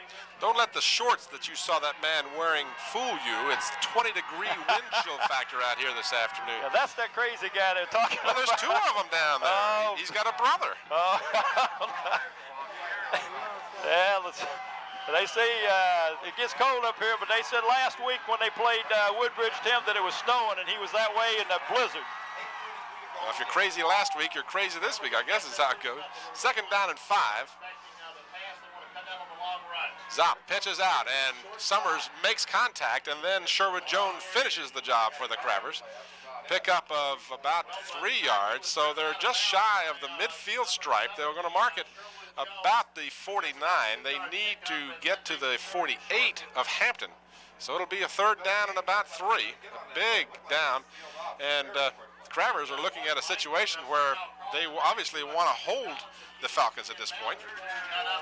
And it's getting late in the ball game. The clock continues to move. Well, now it's stopped on the out-of-bounds play. I didn't realize he was out of bounds. I guess he was. But Todd Summers had a chance to get him in the backfield, but they got both blocker backs right up to the right side because they need to try to get this first down. Third down and short. And it looks like a first down on second effort. A good second effort by Corey Fadrell as he gets the first down. Moving that defense back. You know, that's why, and again, I'm certainly not going to second guess Mike Smith. I've tried to do it a couple of times and he always proves me to be wrong. But I had to wonder about that short kickoff. If you can, you know, the Falcons showed they can move the football here in the second half, and you kick it off short, give them a 32-yard line to begin with. You have to wonder, it makes them just that much closer to the other end zone. Well, from what I understand, they are a good special teams team, that they do run back the ball well, and of course, evidently he didn't want that to happen, but you and I know that they've got a lot of confidence in this Crabber defense. They got a double wing out there this time, Tim. At the Hampton 47-yard line, and the lineman for the Falcons, first time we've seen any mental errors in this ball game. One of the linemen on the right side of the Falcon line, that's number 77, Scott Crocker, the 5'10", 238-pound junior, raised up out of that three-point stance before the ball was snapped. So this is a big down. Of course, it would have been much worse had it been on that third and short a while ago. Oh, absolutely, Tim. But he stood straight up as if he was going to pass block. So maybe they had a pass play call that time, because he definitely was not firing across the line of scrimmage. He was coming up like he was in a pass blocking situation. In a game that has seen very few penalties, a 1st and 15 now as they've backed him up to their 47. And in motion to the near side is Robinson. Zopp wants to throw. He's got a man open. He can't hold on to it. A good effort on the part of the intended receiver, who is 83, Joey Chadre, as he was the man open. He had to kind of lunge for the ball and just narrowly missed making contact, and it falls harmlessly incomplete, 2nd down and 15. Well, that was pass wasn't right on the money. He was open, but Zopp just did not get the ball to him that time, Tim. But now it's the 2nd and 15, so they are definitely in a situation where they're going to have to put the ball in the air. And I'm very surprised that this offensive line is keeping those defensive rushers out, because they do a good job of putting pressure on it. They got 4 wide receivers this time, Tim. This is a lateral, so look out. It's a pass situation. It's going to be knocked incomplete as Grady McLean had a great opportunity to intercept. And we saw, again, the flea flicker. The ball was lateraled. Tim, what happens that time, let me interrupt you here a second. The 2nd-string quarterback was underneath the center. He threw the ball out here on a lateral to number 17, the regular quarterback, Zopp, who was out here as a wide receiver, and then he threw it downfield and hit the man in the hands, and McLean had the ball, and it was knocked out of his hands. So that's the recap. Oh, that was close to being, either way, it would have been a big play. Had McLean come up with it, of course, with 7:14 to go in the ball game, it would have been a big turnover. It goes incomplete. If it had been caught, they would have had a big first down deep in Hampton territory. 3rd down and 15, and it's crunch time for the Falcons. They've got to come up with a big play right now. Fake, and Zopp has all day long. He finally throws, and it's knocked away on a super defensive play. Hyman did a good job that time. Antonio Hyman timed that perfectly as the intended receiver was wide open, and Hyman just jumped in there at the last second and knocked the ball away. Incomplete, 4th down and 15 at the 47. And Tim, you had a situation here. I don't mean to override you, but here we got a 4th down. If you give the ball to the Crabbers, they can have a chance to run the clock out. Look for some fancy thing out of punt formation, perhaps. They've been known to do all kinds of things up here. Of course, they've been trying to psych everybody, yourself and myself, out with all this talk of trick plays, but Snead will, in fact, kick the ball away. It's a low end-over-end kick. Hyman is back deep along with Stefanko. They'll just let it roll dead, as they're not in any hurry to do anything with the ball. It rolls dead at the 16 of Hampton. 6:57 to go. We're setting up a real exciting finish to this ball game. The victors go on to play either Highland Springs or T.C. Williams. The losers had a great season, and that's all. That's it, Tim. Now, the Hampton Crabbers get a couple of first downs here. They can run this ball out. Of course, you and I know that we have seen a situation where Mike Smith gets the people back in. They're just going to run the ball, and everybody thinks they're going to run it. And watch out, he throws a pass. So nothing's predictable in this ball game. At the 16, a reminder that I believe the Falcons have used 2 of their timeouts. That could become a factor. Inside handoff across the 15 across the 20 to about the 21 is Mike Stefanko, the main ball carrier for the Crabbers. And the reason I say main is when you key on Stefanko, they'll give it to Summers. You key on Summers, they'll give it to Murphy. If you key on Murphy, the hunter will throw the ball. So they do a super job of keeping the defense on the other side. They do that, Tim. And the clock is running with six minutes to go. And I may have to leave you here shortly and run down to the field and take AG's place. Inside of 6 minutes. This is Summers. The Falcons, of course, trying to tackle that football as Summers gets across the 25. He'll be short of the first down, and now we have a big 3rd down coming up as they mark it just across the 25. The Crabbers have to get to about the 28 to get a first down. So you talk about big 3rd down plays. 5.5 minutes to go in the ball game. The clock is moving, and the Crabbers desperately need a first down. The Falcons desperately need to stop them from a first down. Thank you, David. 5:25 to go here. The plane is out to the far side. 3rd down, it's crunch time for the Crabbers. They've got Stefanko in the backfield along with Murphy. And now a timeout by the Crabbers. They might have tried their good old irregular cadence count. It didn't fool the Falcons. No one moved on that side of the field. That's not a bad call, Tim. You had 3 timeouts anyway. And if you can't draw them offside, if you can, you get the automatic first down because of the penalty. If you don't, then you call timeout, come out, let the coach talk, and see if we can't get something going here. To see if we can get that first down. The Falcons, a well-coached football team. Of course, they got a 10-2 record, and I was told by some people here that they graduated the entire starting offensive team last year. So you know that had to be a tough situation for the coach. He comes in and takes a relatively inexperienced team, and they go 10-2. And giving Hampton all they want to have right now. 10-6 is our score. In case you joined us late, the Crabbers scored first. Mike Stefanko capped a 62-yard drive with a 2-yard touchdown run. Mike Houston made it 7-0 with the extra point try. And that's how we stood at halftime. In the 3rd quarter, the Falcons came out, drove the length of the field, capped their touchdown with a 2-yard plunge by their big ball carrier, Fadrell. And the extra point try, where they were going for 2 points, in fact, failed, and the Crabbers held on to a 1-point lead. And then the Crabbers were able to score a 25-yard field goal by Mike Houston. And that's our score, 10-6. 5:13 to go. 3rd down and 2 for the Crabbers. Tight backfield. It's not going to be a first down. The Crabbers have been stopped on the first down, and now the Crabbers will have to probably kick the ball. Well, it looks like what they're going to do is going to spot the ball and then take a look at it before they say it, because it's very, very close to a first down. It would appear that it's going to come up short. I'm at an angle here where old Eagle Eye is not going to go out on a limb, but I would say they'll come up about the length of the football. It's going to be close, Tim.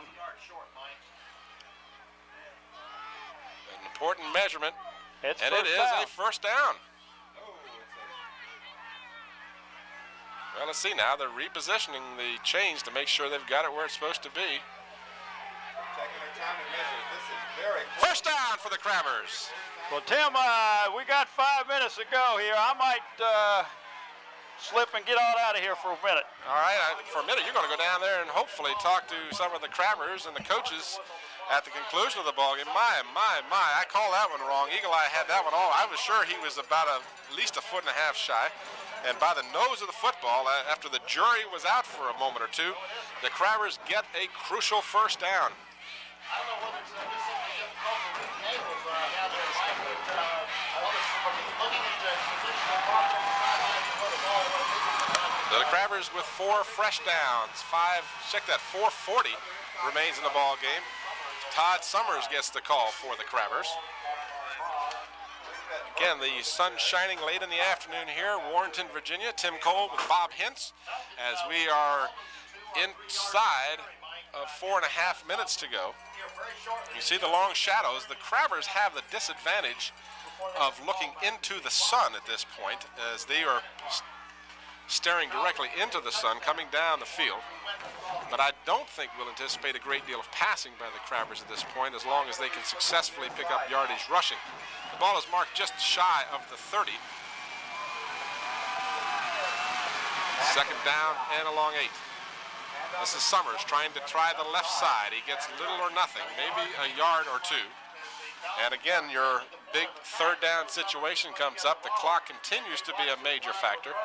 3:43 remains in the ball game. The Crabbers have 2 timeouts remaining. The Falcons have but 1 timeout remaining. Again, our thanks to the fine folks here at Fauquier High School. The Falcon people have been most gracious to our crew, fed us well at halftime with ham biscuits and potato salad and chips and cheese and crackers and drinks. It was wonderful. So we really appreciate the hospitality shown by these nice folks here in Warrenton, Virginia. Third down and about 5 for the Crabbers. 3:10 remains. This is Stefanko looking for what could have been a big first down. He does not get the first down. And now the Crabbers will look at a 4th down. And the Falcons, again, have to just sit there and watch the clock move because they can ill afford to use their last timeout at this point. We'll see the Crabbers bring in the kicking team. They're well short of a first down. And they'll let as much time elapse as they can before they kick the ball. Inside of 2:35 to go, nail-biting time. The Crabber defending state champions. Houston gets a high snap. There's a man rushing. He avoids him and kicks the ball. Now we'll have to see if a flag goes down. It's a great kick as Houston is able to get good foot on it. There's 6 or 7 Crabbers chasing Raymond, and he will be driven down to the ground inbounds. Of course, the clock will stop on the change of possession. But my, oh my, I had to wonder if there were some people that might have left early, and I didn't see a flag forthcoming. 2:16 is the time remaining. 1 timeout is all the Falcons have left. They've marked it at the 26-yard line, and the clock is restarted. They did not get out of bounds, and that is, again, a crucial situation for the Falcons. Clock is moving, 2:05. 1 timeout, 25-yard line. They've got 75 yards to go, and they're down by 4 points. So a field goal will not do any good. Zopp, that's a lateral. That ball is live. It goes out of bounds at the 20-yard line, or make that the 19. As we again saw the flea flicker play, that is Jeff Lindstrom, a junior quarterback who took the snap from center, threw the ball out in the flat for Zopp, the regular quarterback, hoping that he would be able to throw the ball. His throw was errant and harmlessly, at that point, went out of bounds. And it goes all the way back to the 19-yard line. So the Falcons, they get the clock stopped as the ball went out of bounds with 1:54 to go. But importantly, they lost 6 yards on that play. Again, same play. Zopp gets the pass, or I should say lateral. He throws downfield. He's got a man open, and he's driven out of bounds, stopping the clock, and a first down for the Falcons. The man making the grab was yet another quarterback. Or check that, he's listed as an end. That's Scott Taylor, who took a snap from center earlier here in the second half. So a first down for the Falcons as they're across the 40 out to the 42, 43-yard line. 1:45 is the time remaining. 1 timeout left for the Falcons. Double wide out to the near side. Double wide out, same pass again. This is Zopp. He's got all kinds of time because now he can throw a pass. He gets it off, and it's incomplete as the intended receiver downfield was Dwight Robinson, number 30, and he was stuck and stuck well by Hyman of the Hampton Crabbers. Hyman coming up with a super defensive play just a short while ago when he stepped inside of the intended receiver for the Falcons and knocked the ball away on an incomplete pass. 1:38 remains as we continue to see almost amazing plays from the Falcons. They have this situation where they snap the ball to the reserve quarterback. He throws a lateral out. Now the regular quarterback, Zopp, is over center. Something up. 1:38 to go in the ball game.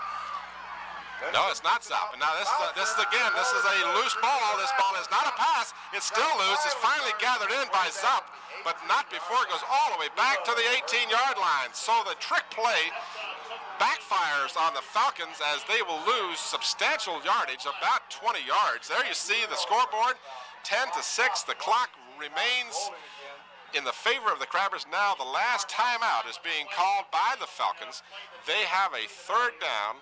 The ball is marked at their 19, and they have to get all the way to their 47 for a first down. I don't have a calculator, but I think that's a roughly, there you see it, 34 yards to go for the first down. So the Hampton defense has come up big, but they're not out of the woods yet. A minute 16 remains in the ball game, and we have Bob Hintz has gone down to the sidelines, and hopefully there you see him at the right-hand corner of your screen. Now you are looking at the head coach Charma of the Falcons talking with his quarterback Zop. And Bob, if you can hear me down on the sidelines, we'll be going to you momentarily. I see you standing next to our cameraman. There you see him at the right-hand side of your screen with the brown jacket on. That's my partner in crime, Bob Hintz, as he will be down on the field, hopefully with a happy Hampton Crabbers team if they should hold on for this hard-fought victory. I'll tell you, the Falcons have given the Crabbers everything they wanted, as we expected they would. There you see Bob doing a little double duty there. Third down and 34. And Zop is the quarterback. Double wings now. Got two wings. Zop at quarterback. Zop with a long count. The Falcons have no timeouts left.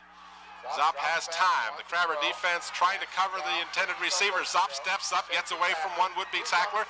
Being chased by Wilson. Wilson is popped, and now across the center of the field is completed to Robinson. This play taking a lot of time, and the Crabbers now will finally get the man stopped. It's fourth down. We're inside of a minute. No timeouts remain for the Falcons. There you see the story. 51 seconds. Clock moving. Is fourth down and 10 for the Falcons. And I'm out of breath. They've got to get a first down here or the ball game is over. The Crabber defense sets up. Fourth and 10. No timeouts left. Zop, who has had all day, again has plenty of time, throws it out. It's completed, but it's going to go over to the Crabbers on downs. Again, Todd Summers comes up with a good defensive effort. The catch is made by the receiver, but it goes as for naught because the Crabbers will take over on downs. Just 30 seconds remains in the ball game. The Crabbers now have one timeout remaining at least. I think they may have two, but in fact I know they have one, but that's not important as the clock is restarted. The Falcons cannot stop the clock, and there are but 24 seconds. There you see the Crabbers can literally run it all the way down to no time. They have to get the ball snapped in 25 seconds, I believe. So the Crabbers, in fact, don't even have to take another snap from center if my statistics prove to be correct. 6 seconds, 5, 4, 3, and now a flag comes down. So apparently they had 3 seconds that would have made the difference. The Crabbers were not in any hurry to take a snap from center. They didn't care whether they got the ball off or not. They took all the time they needed. Now they'll take the snap from center and undoubtedly will just simply protect the football and go away the victor. The Crabbers will improve their record to 12-1, and the Falcons will go to 10-3 with this loss. The first loss in 5 games and the first loss at home all season for the Falcons. Crabbers keep a man deep in the backfield, and Hunter takes the snap, goes to one knee. The ball game is over. The Hampton Crabbers have won the ball game 10-6 and move to the state finals for the 4th year in a row and look for victory number 3 in a row. And there you see the happy Crabber and happy fans for the Falcons here at Falcon Field. We see the players on the field congratulating each other on a super ball game. This ball game was in doubt from the very, very beginning, neither team having any kind of dominance over the other. And if my cohort, Bob Hintz, is available, he's down on the sidelines. He's going to go out on the field in a moment here and see if he can get some interviews with some of the Hampton Crabbers, both the coaching staff and the players. And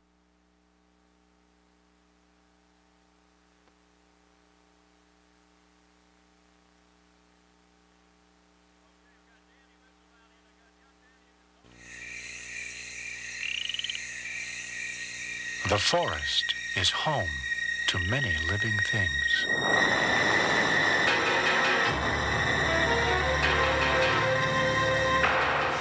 That's why, if you're careless with fire when you go to the forest,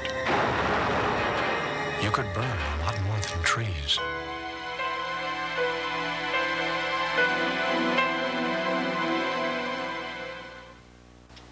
Maybe someone you know, or even love, uses cocaine, and you still haven't told them how badly you feel about it. Well, there's no more time to look the other way. Cocaine and crack are addictive, and they kill. Please, don't be a part of the silent lie that says cocaine's okay. Speak from your heart and help save a life. Cocaine, the big lie. Call 1-800-662-HELP. Again, the Hampton Crabbers advance to the finals. They will play either T.C. Williams or Highland Springs. Whoever won that game played at the same time this afternoon. Bob Hintz, you got Mike Houston down on the sidelines. Let's go down now to Bob Hintz. Okay, I got Mike. I was asking Mike Houston about that kickoff after he scored the field goal. Well, what it was is we were hoping that if we could get the ball, we could waste more time, and it was kind of a onside kick. But as for the footage was I slipped a little, and I just slipped and made a bad kick, and it went out of bounds. Well, Mike, you've had some tremendous year, and this is a chance to go back to the finals next week, and we're looking forward to watch you. Good luck to you the rest of the year. I'm going to try to get somebody else. Tim, back up to you. Tim Cole with Bob Hintz, and we're going to go back down now to Bob Hintz and Sherwood Jones. All right, we're down here on the field. I got Sherwood Jones down here with me. Sherwood, tell me about the game. It was a hard-fought game, it looked like, and the weather's cold and all. Well, during practice, the coach told us they did a lot of trapping with the guards. They came out with a different offensive game plan. They started full house right and full house left, and we had to, at halftime, we had to go back in and adjust to it. You guys did a good job of adjusting. They took the ball down and scored that first half, but I tell you what, we've talked all year long about the defense bends a little, but you guys don't break. You really play tough out there. Yes, they had nothing to be ashamed of. They made it this far. A semifinal game is supposed to be a hard-fought battle. It sure was. Well, you guys did an excellent job, and we're looking forward to having you next week. Okay, thanks a lot. Good luck to you. Yeah, Channel 29, right. I got Bobby Croft over here. My old buddy Bobby Croft. I called him Coach Croft earlier because he used to coach against me, but Bob's assistant principal over at the Hampton High School. Bob, we'll just let you ramble on a little bit about this game. It's great, wasn't it? It was a great game. I've never seen such a big football team in my life. I walked by that number 75 at halftime, Bobby.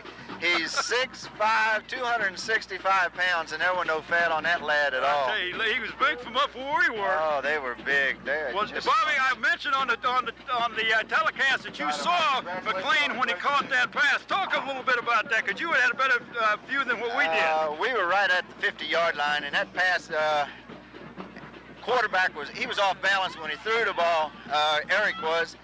And when McLean went up to catch that ball, I thought, oh my God, his momentum's going to carry him out of bounds, but he caught it, stayed in bounds about 10 inches. It was gorgeous, beautiful, just a picture book play. Well, that's what we had talked about out there. It was a great one. Well, listen, I know you got to be happy with these Hampton Crabbers, and we're looking next week. We'll either go to W.T. Woodson or up to Richmond, depending who won the other game. But, well, Bob, we appreciate it, and good luck to y'all.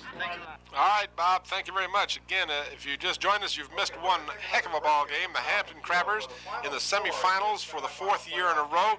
They come up with a big victory here in Warrenton, Virginia, defeating a tough Fauquier High School Falcon team. And back down to Bob now and Andre Davis. Okay, we got Andre Davis here. Andre, tell me about the ball game, what you feel, especially with this weather. This is a lot different than what you've been used to. Weather makes no difference. We came out here. I think everybody did a great job, especially the defense.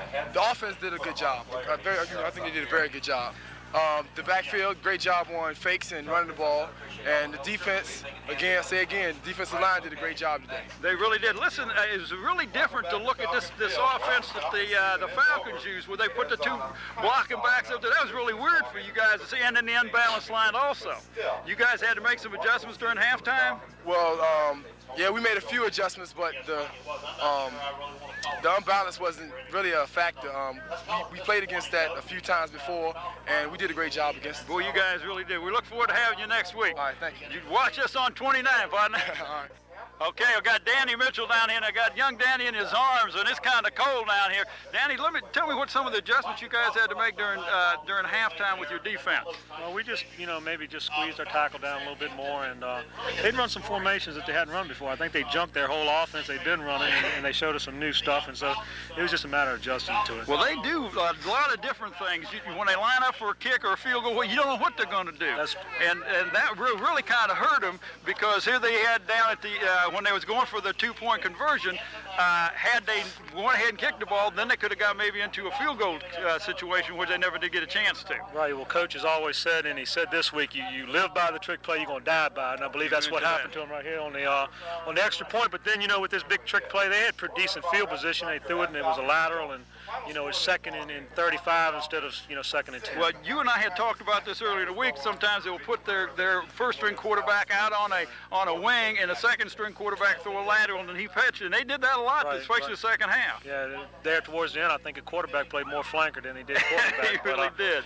We had good coverage in the secondary, and we didn't get a lot of heat on him, but it's hard to keep chasing that same man over and over. Well, that's true. I tell you what, you gotta take your hat off. Your coaching staff just done an excellent job all year with preparing these guys for the team, and we look forward to being either at Woodson or at Richmond with y'all. Okay, we told our kids, we told them, this was the game to get you to the game. This was the big one right here, and now next week we go back and take care of business. Well, I'll see you during the week, Dan. Okay, Bob, thank you. All right, back up to you, Tim.